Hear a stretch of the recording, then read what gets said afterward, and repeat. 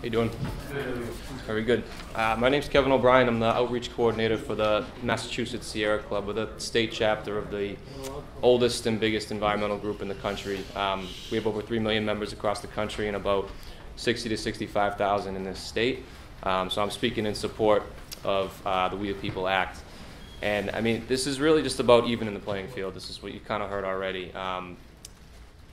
I'm not going to try to say there's not other problems preventing Congress from acting, because they can do this. But there's no doubt in my mind that the reason we're not moving more quickly on this stuff, a lot of issues, especially environmental issues, is that it's illegal to put any limit on political spending. Corporations somehow have human rights, and some of these corporations are themselves bigger economies than the governed countries around the world.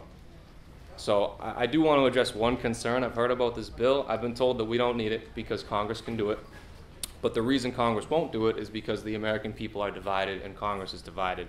And I'm not going to disagree on that, but I think no limits on political spending is one of the main reasons why they are divided.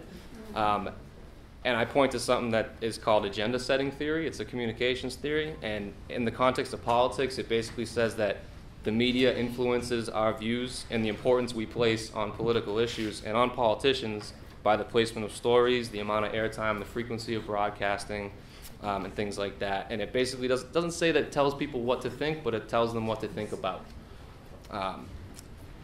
So what we've done is, with Citizens United and things like that, is we've paved the way for our TV, our computers, and our smartphone screens to be flooded with paid media, placing certain political faces and ideologies in front of our eyes, edging out any sort of competing viewpoints.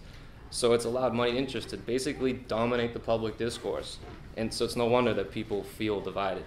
I'm in my 20s, and this 2010 Citizens United decision was right around the time I was starting college.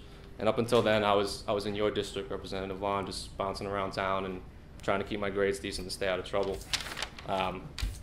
Did an okay job of that.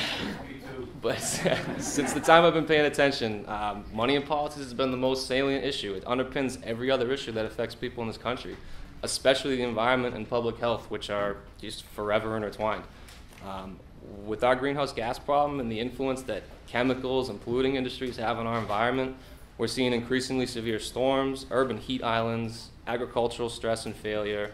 Critical ecosystems are collapsed. We have miles-wide dead zones in the ocean that are bigger than some of the states in this country. We have no economy without a healthy environment. Every raw material for every piece of our economy comes out of the earth, and we're ruining it. And money in politics is one of the biggest reasons why that's happening. So this amendment's not a turnkey solution. It's not going to solve every problem, but it's a major step in the right direction, and I think we have an opportunity to do something good. Thank you, Kevin. I know you've come in several times to meet with me and the staff, and appreciate your passion and work on this. So thank you very much for coming. Thank you.